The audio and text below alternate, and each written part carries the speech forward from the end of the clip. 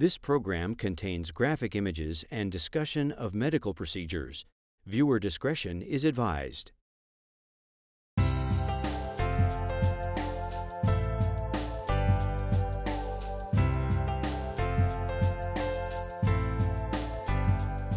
What I want to talk about, so got interested in limb salvage a long time ago when I trained with Dr. John Porter.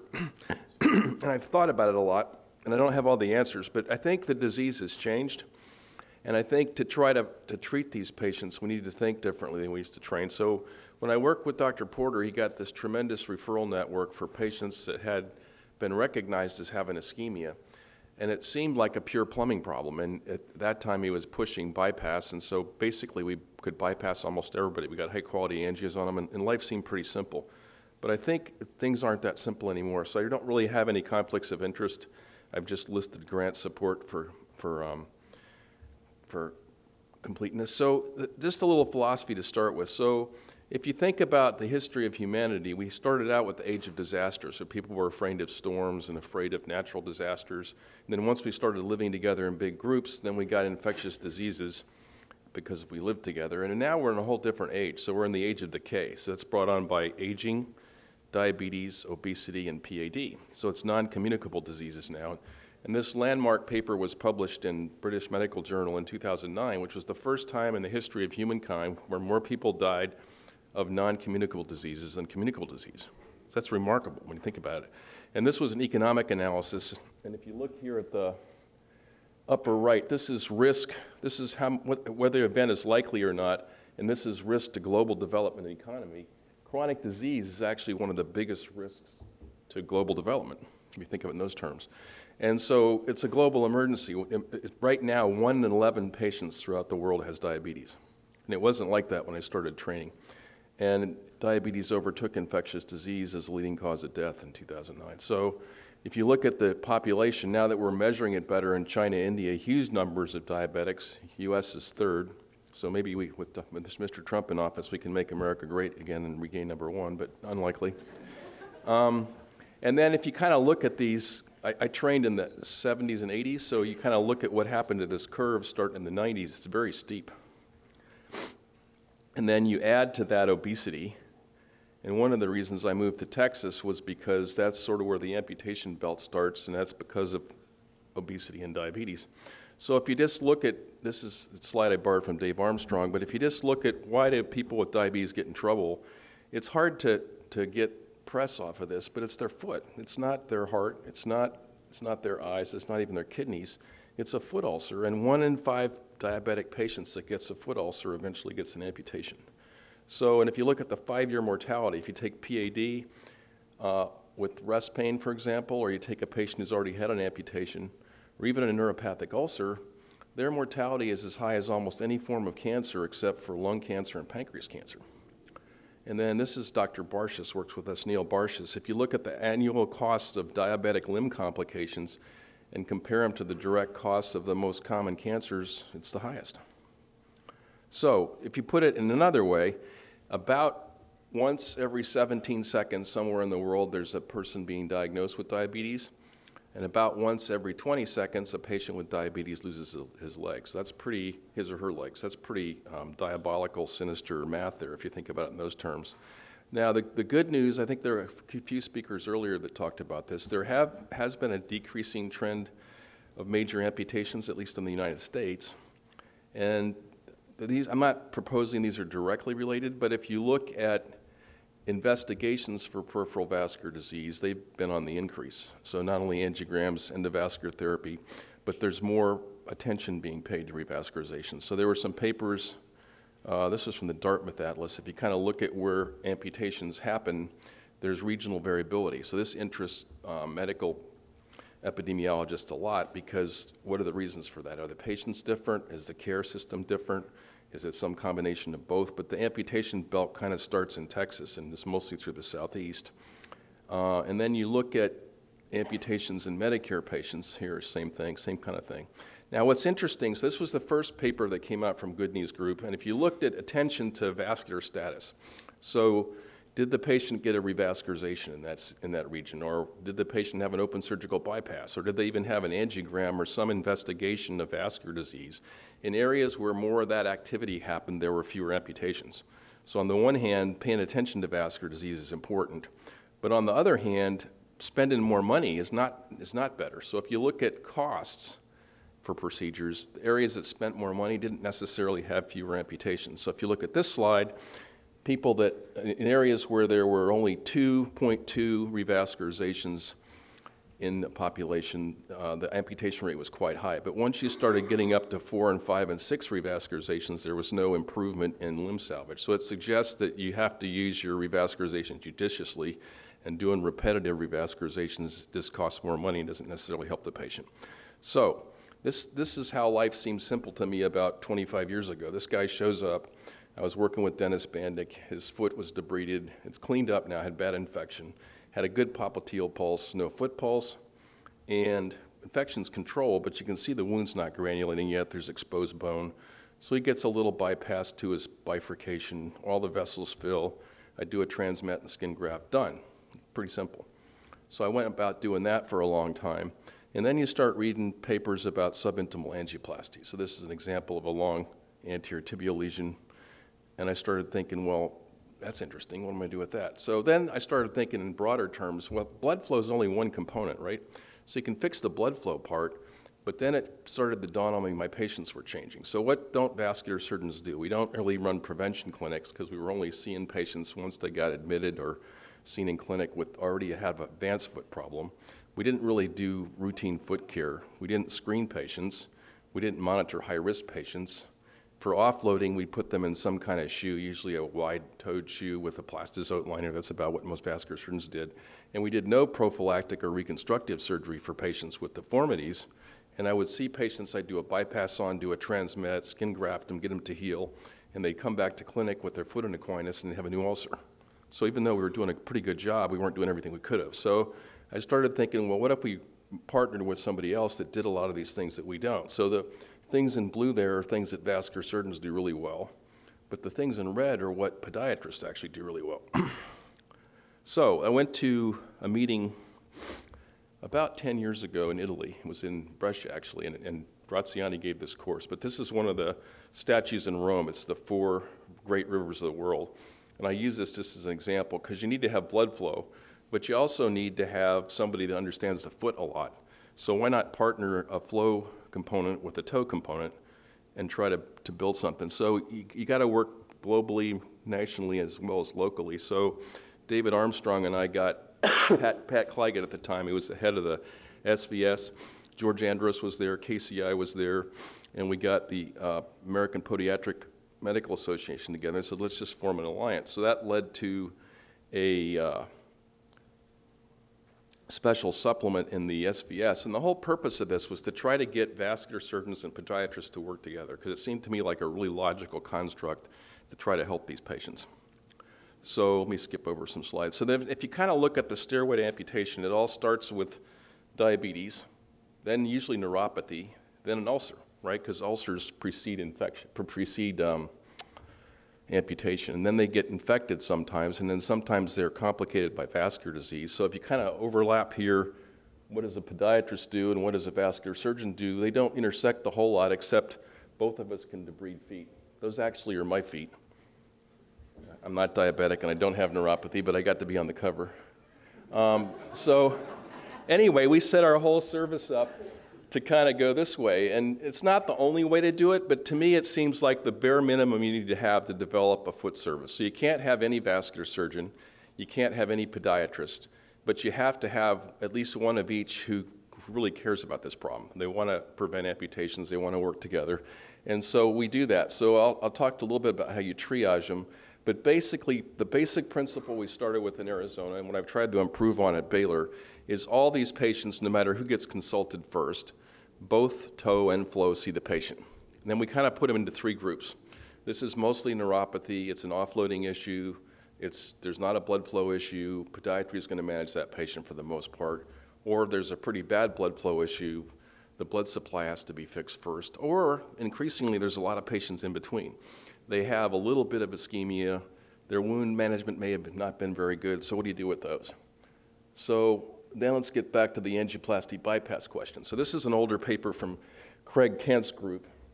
When I first saw this thing, this was back in '95, there was this huge jump in vascular intervention. So I'm thinking, well, that's mostly being done for claudicants, and it's patients that probably could be treated by not smoking and exercise. Not going to do much for my limb salvage patients. And then you get somebody like Falia, who writes this paper, and basically almost all his patients get angioplasty first. This was an older paper, but I'm thinking that can't be the same patients I'm seeing.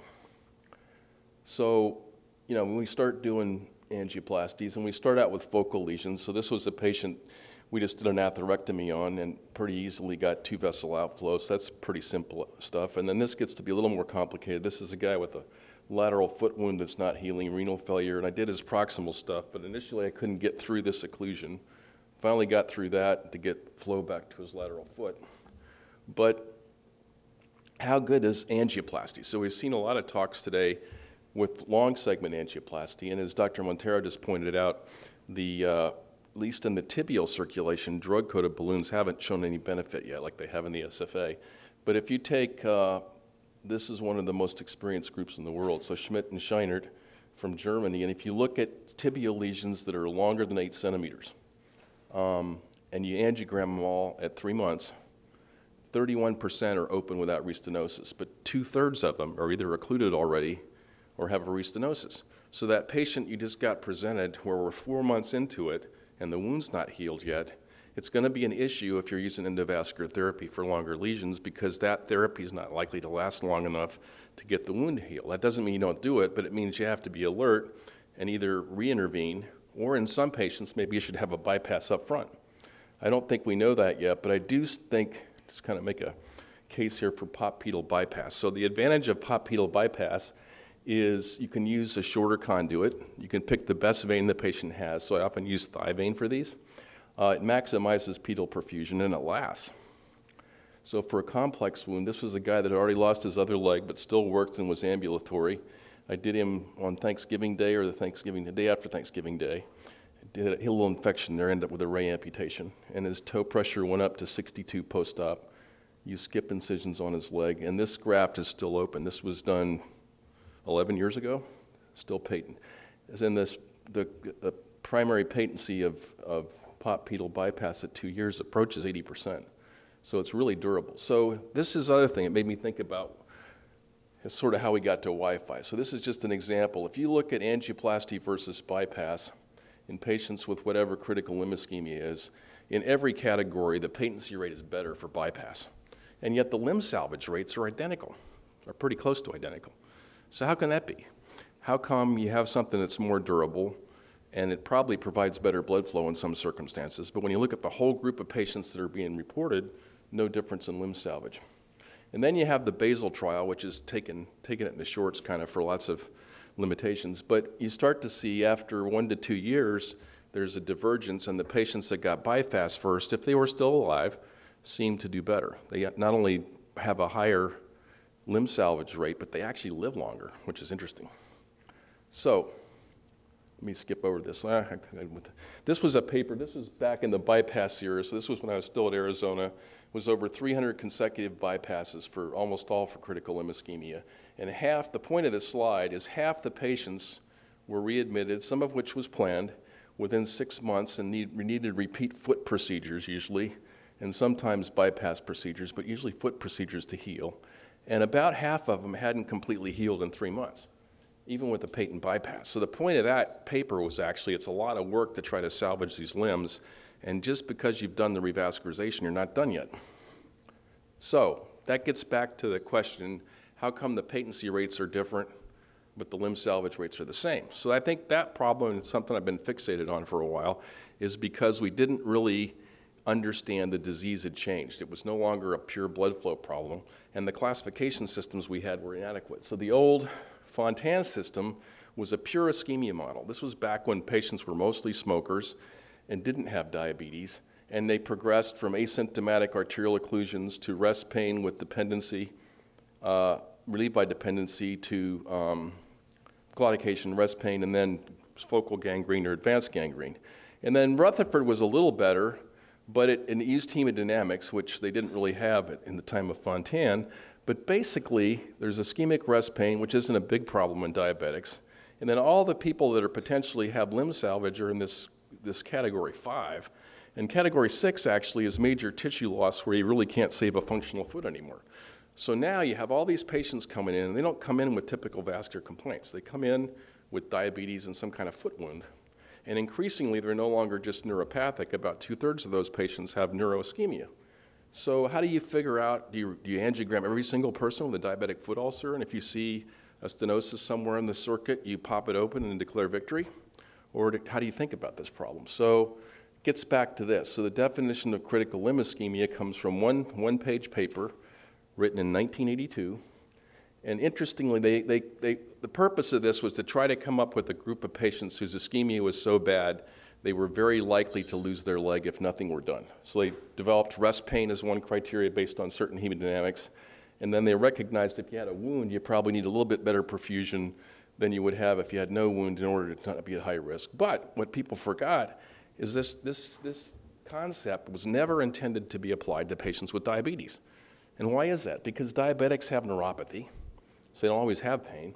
And then they frequently get infection. So infection was often ignored, and it was completely ignored in all the vascular classifications. So that gets back to our toe and flow paradigm. So up here, where if you measure perfusion in some way, palpable pulse, normal indocyanine green scan, toe pressure is 80 with a great waveform, and the patient has a foot ulcer, that's going to be an offloading problem, sometimes a bony debridement problem. If there's an infection, you got to drain it, but they're going to heal. And then you have these patients with no foot pulse, flat toe waveforms, and 3 dead toes. Well, that's not going to get better unless you revascularize them. But increasingly, you have all these patients in the middle, a smallish wound, maybe a touch of infection, and not quite normal blood flow. What do you do with them? So the point of this is that limb threat is a spectrum. It's not just, and the Rutherford 5 put all those patients in one category. So a group of us, I'm not looking for the server, but that's interesting. I'm trying to.